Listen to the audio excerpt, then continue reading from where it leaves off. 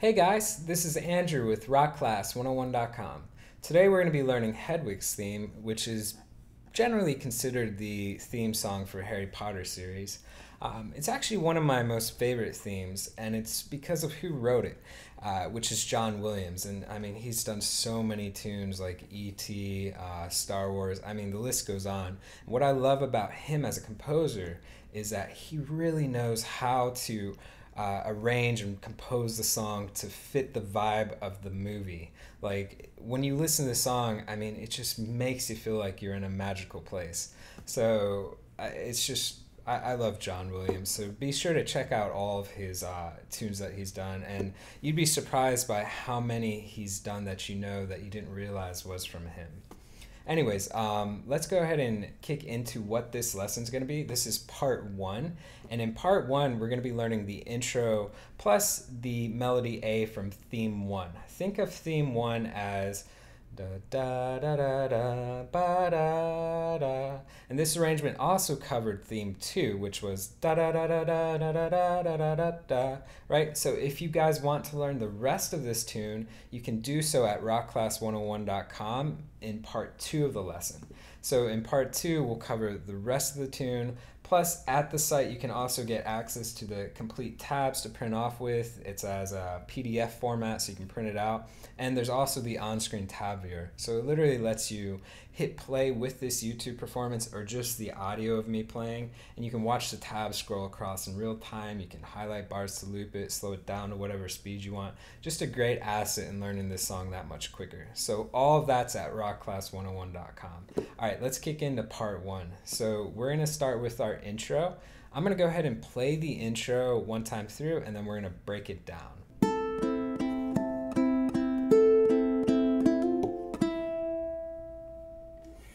Alright guys, so that's basically what our intro sounds like. So what do you notice with the intro? It's basically straight out of an A minor chord, right? We just have a stock A minor that we learn basically on day one of ukulele playing.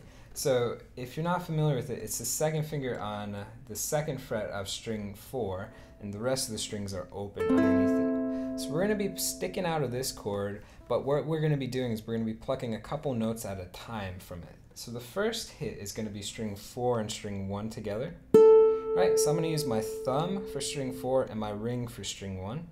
And I pluck both those together. And then I'm going to use my middle finger for string 3 and my ring finger for string 2. Remember, they're open. I'm just going to hit those twice. So I've got pluck, ba, ba. Right, again, pluck, ba, ba. Without me calling. Okay. Now, you can also use your first and second finger, right, for string 3 and 2 if that's more comfortable. So it's up to you guys which ones you like to use. Again. Okay.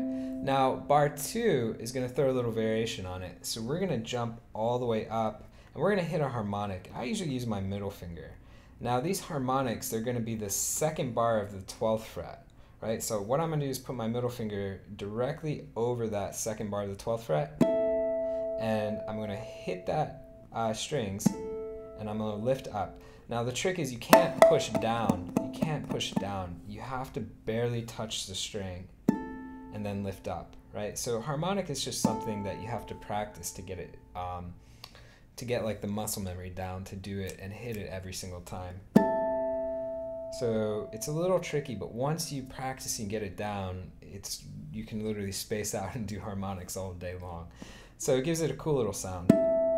So now we have from the first part, and then we jump all the way up, and we're going to hit those harmonics. So string 1 and 2 of the second bar of the 12th fret. And then we follow it up with, again, 2 opens. So again, string 3 and 2 open. So it sounds like that. Again, slow, we have pluck, pluck, pluck, jumping all the way up, harmonic, and then pluck, pluck, right? A little tricky. Right? The ring finger might be actually easier to hit it with. Just experiment, you know, try your middle finger, try your ring finger, and see which one's easier for you to hit it with. Now, bar 3 actually goes back and plays the same thing, so you're going to have as bar 1, right? So 4 and 1 together, and then 2 and 3 together twice. So bar 4 is where we have a little variation or a change in it. We're going to do a hammer on. So you're going to play string 2 open, and you're going to hammer on with that first finger to the first fret of string 2. Right? So we just have open to hammer on. And then we're going to follow it up with a tap on the body. So I'm just using my thumb to hit right above the neck. Just hit it once, and then take that ring finger, put it on 4 on string 3, and play that plus the open second together. So it gives you a double of the E note. So we have, right, hammer on, tap, pluck.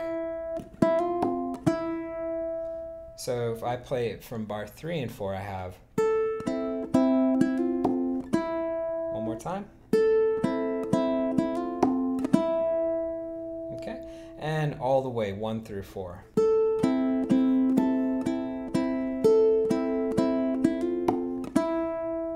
And that's what we get. All right, so let's go ahead and move on to theme 1, melody A. So just keep in mind that these themes, they're gonna have 2 melodies each, right? So theme 1 has melody A and melody B. Think of it as like melody B is like a variation on the melody A, right? And then theme 2 is the same thing. We have melody C and melody D, so melody D is like a variation on melody C. So it just gives it a nice flow instead of playing the same thing. And that's what the song does. It doesn't repeat sections, it keeps going with it. But that was the easiest way for me to label this arrangement. So let's go ahead and kick into our first melody. And here's what the first part sounds like, and then we're going to break it down. So what I'm going to do is I'm just going to play the first 4 bars, and then we'll break it down.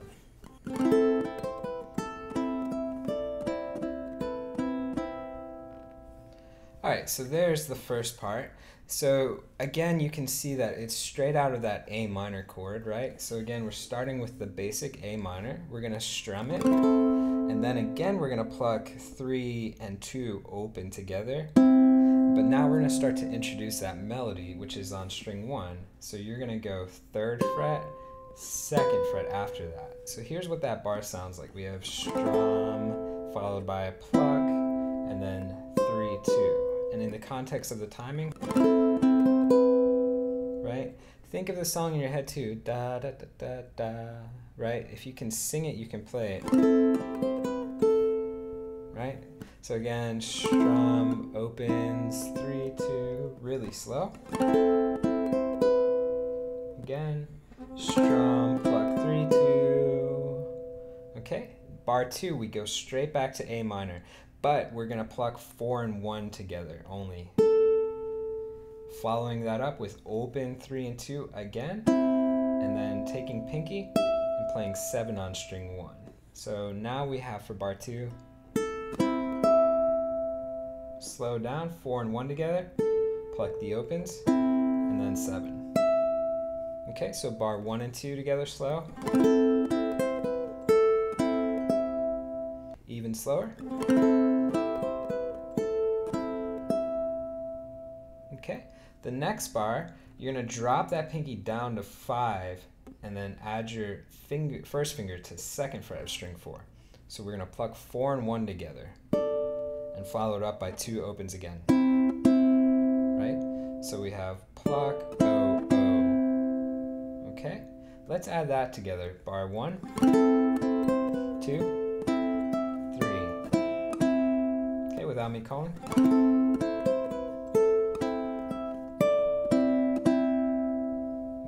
After that, I'm going to take my middle finger, put it on 2 on string 1. So I'm going to pluck 4 and 1 together, and again follow it up with opens. So it sounds like that. So again, 1 through 4.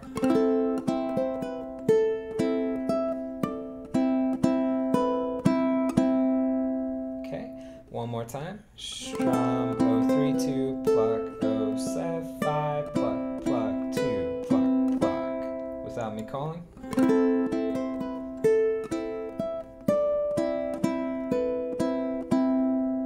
Okay, let's look at the next 4 bars. So it sounds like this.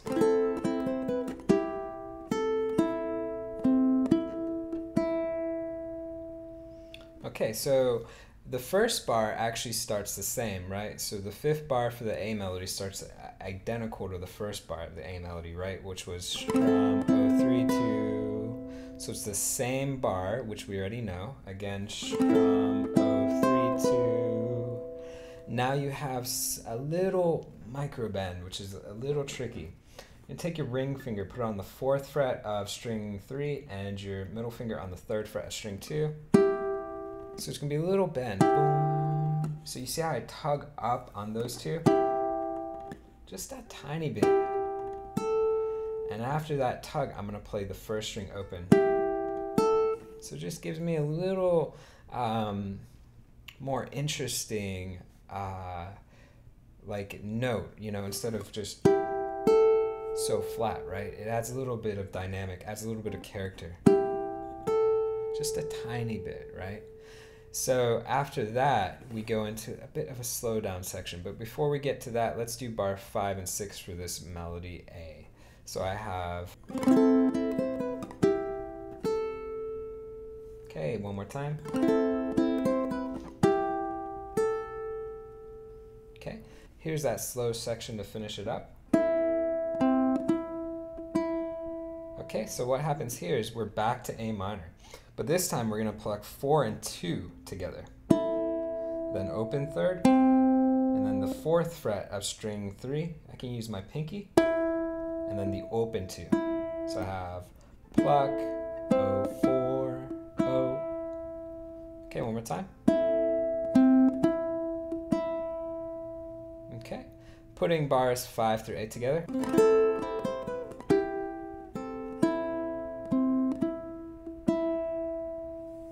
Okay, so that's what we get. Now we've got the first 8 bars for melody A. So there's 8 more that are left. So let's go ahead and just talk about the first 2 of these last set of 8, because they keep with the same theme that we've been playing so far before we hear the little walk down chord change. So here's what the next 2 bars sound like, and then we'll talk about that walking down chord change, which is really cool. So here's bar 9 and 10 for the A melody. And if you're a premium member following with the tab, we're talking about bars 13 and 14 on the tab. So here's those next 2. Sounds like this.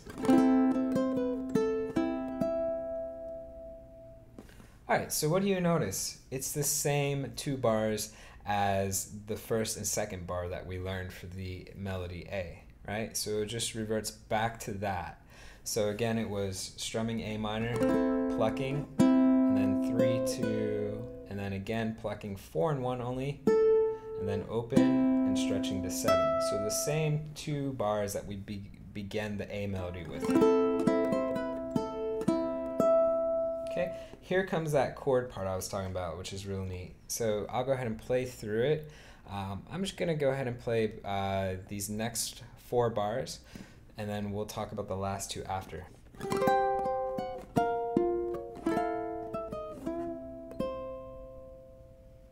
Alright guys, so that's what it sounds like.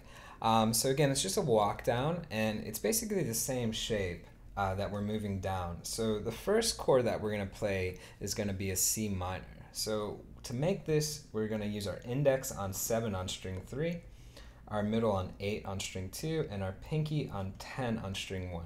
We're also going to hit the 4th string open. So we're just going to strum all 4, just like that.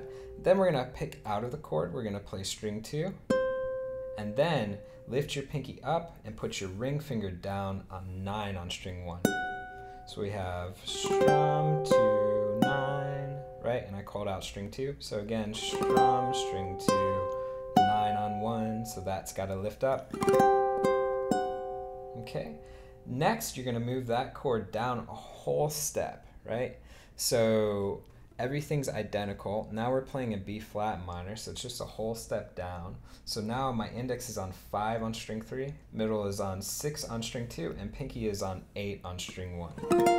So same shape as the C minor, just everything down one whole step. But for this one, what I'm going to do is I'm going to strum only 3 down, so ignore string 4. Again, we're going to pick out of it. This time we're going to hit string 3, and then we've got a tricky stretch. You're going to use that ring finger, and you're gonna play 6 on string 4, right? So it's really, really awkward and a little tricky, right? But it sounds like that. Again, I have strum 3 and then stretch 6 on 4. Okay, so just work on that one. That one again is just a little hard. So here's what the first one sounds like. We have C minor to the B flat minor, right? Again, strum 2, 9, strum 3, 4. Okay, without me calling. Okay, keep your pinky where it's at. You're gonna move these 2 fingers down a half step. So 5 and 6 becomes 4 and 5. That stays on 8. Now strum again 3 down. Right? Now we get a little bit of dissonance in this one, right? This one's an F major 7, right? But it's got a bit of dissonance. And from here, we're gonna walk our melody down on the first string. Right? It's gonna go 7, 6. So I've got strum, 7, 6. But listen to the timing of it, right? I have ba da da, right? So the rhythm's different. The first 2 bars were kind of more straight, right? Ba da da da da da ba da da. You can hear that that third chord will last longer. So again, I have, right? So you can tell that it lasts just a little bit longer. And then we get to something that you've probably never done before, which is an open string bend. And I know what you're thinking. How do we do an open string bend? That doesn't make any sense. But when you watch me play, you notice that I took my finger and I put it behind the nut. This white strip right here, this is the nut for the uke. If we put it behind and we play an open, you can hear that it'll change that pitch. So it's the same concept of doing a bend, but to do an open, we have to go behind the nut and push down and come back up. So that's the trick with this one, right? So if I do this walk down, watch how I go to that open.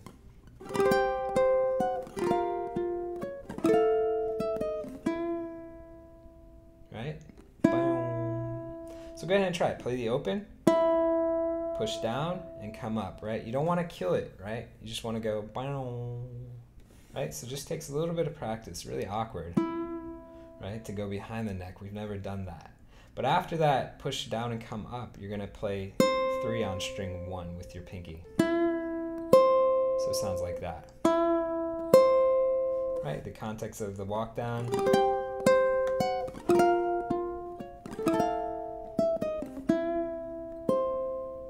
Okay? And our last couple bars, we're going back to playing string 4 and 1 together, pluck, pluck, and then jumping back up, harmonic, and that ends it, right? And those harmonics again are the same as the intro where it was on string 1 and 2 only. Alright guys, now we've learned the entire melody A for theme 1, so it's quite comprehensive, right? We had 16 bars that we went through, plus the 4 bars from the intro, so we're 20 bars into this arrangement, and that completes our first lesson for part 1. But before we wrap up, let's just go ahead and I'll play through it. I'm gonna call out the intro plus the melody A, the first 8 bars, and then the second 8 bars for melody A as I go through it, right? And we're gonna go slow, just so you can hear everything that we've covered so far, and then we'll wrap this lesson up. So here's everything all the way through slowly.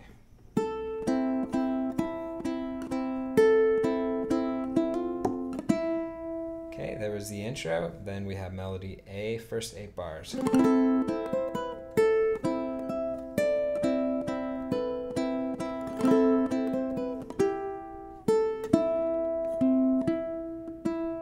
Okay, and then the last 8 bars for melody A.